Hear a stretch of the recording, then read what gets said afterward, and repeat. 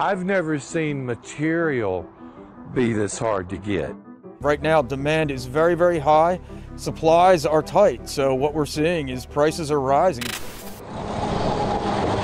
Keeping up with the increased demand for products and goods during the pandemic has presented a major challenge for businesses of every kind. The U.S. could probably use another 250,000 truck drivers. I mean, there's that much of a shortage. You remember shopping during the pandemic? Toilet paper? Gone. Rental cars? Good luck. Building supplies? Sure, but those are going to cost you an arm and a leg. There's even a shortage of chlorine just in time for summer. It seems America is still coming up short when it comes to a lot of stuff. So what's the deal? Normally we think of supply chains as something linear, just a straight flat line.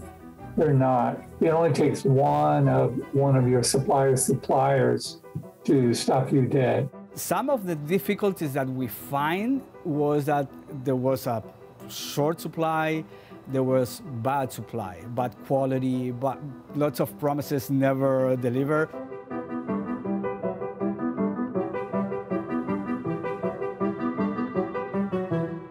My name is Daniel Salzberg. I'm the owner of Smart Supply International in Miami, Florida.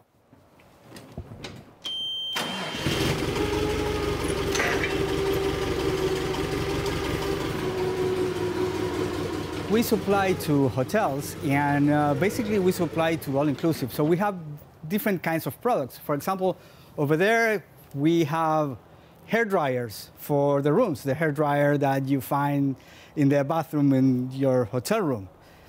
Here we have microwaves. This goes to the high-end suites in a hotel where they have their own kitchen. These aren't nice-to-have items. Hotels need these things to function. And if you visit the Caribbean, you'll likely find some of Daniel's products in your room. While tourism pretty much came to a standstill during the pandemic, it's opening up big time now. And that's putting a major strain on an industry lacking both supplies and people. Craig Austin, a professor of marketing and logistics at Florida International University, told me that the roots of our supply chain vulnerabilities actually began decades ago and were completely exposed during the COVID-19 pandemic. Since the 90s, supply chains have been built on efficiency, running very well, and also on keeping costs down. It used to be when you would go to a store, even an auto parts store, you would see their inventory piled up to the ceiling. But there became a recognition in the 90s that inventory is evil. And the reason is because there's a carrying cost to it. It's not free. Your capital is tied up.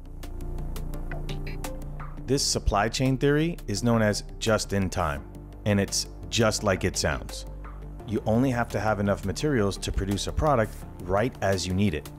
The plus side, it avoids the cost of storing large quantities of parts and materials, and it became the global standard for business. And it also became quite common to source parts from lots of different overseas vendors.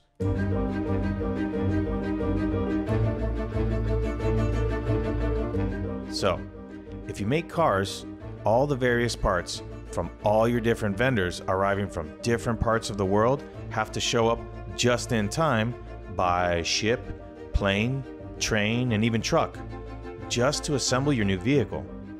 It worked pretty well until it didn't, thanks to the global pandemic.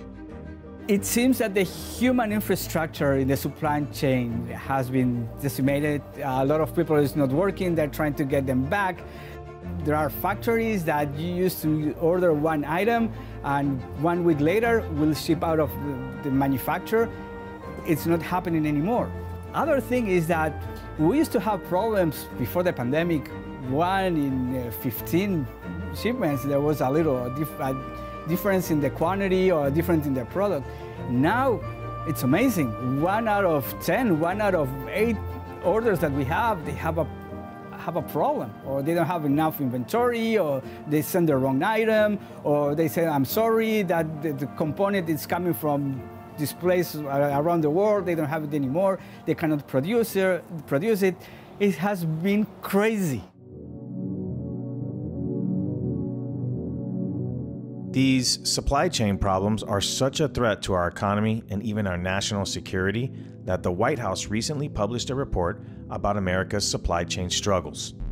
It details a system that relied too heavily on overseas manufacturers and suppliers like those in China for some of the key elements of our supply chain. And it turns out that some industries are more crucial than others, sectors like semiconductor manufacturing and advanced packaging, pharmaceuticals and their active ingredients, critical minerals and materials, and large capacity batteries all need to be priorities according to the report.